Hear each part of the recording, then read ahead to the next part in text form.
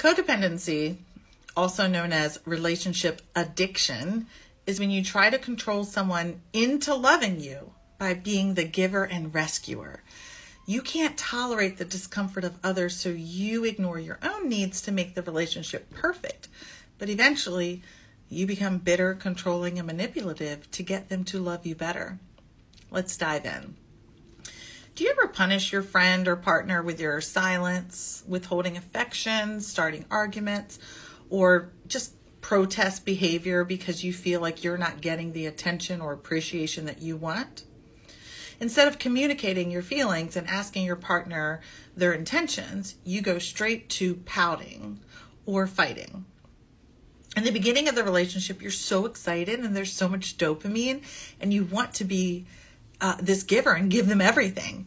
But then as life happens and hard stuff happens and the butterflies wear off, you get pissed because your partner isn't giving you those butterflies anymore, which you need in order to feel value. You're only giving to get something in return. You try to force them to give you those butterflies and control how they love you so things will be perfect and never fall apart. The problem is now you're manipulating them with your behavior so that they will love you better. You're not being honest with them. So resentment builds up and you explode or become very moody. No one wants to be manipulated. And all you're doing is sabotaging the relationship and pushing them away. As a child, you probably placed other people's health, welfare, and safety before your own in order to survive. Then you lose contact with your own needs, with your desires, and your sense of self. You don't even know who you are or how to love yourself. Therefore, you develop this low self-esteem and you look for anything outside of yourself to make you feel better and loved. You find it hard to be yourself. You find it hard to be alone.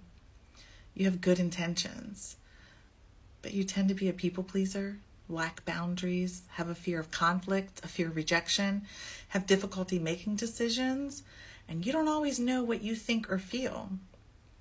You worry that you have no value if you're not with somebody. It's called like extreme loneliness. Most likely because your parents abandoned you in some way and you felt it was because of who you were as a child. You felt shame for who you were. So you must control these future relationships and the person at all costs and make it perfect in order to prevent them from abandoning you. Let's fix this shit.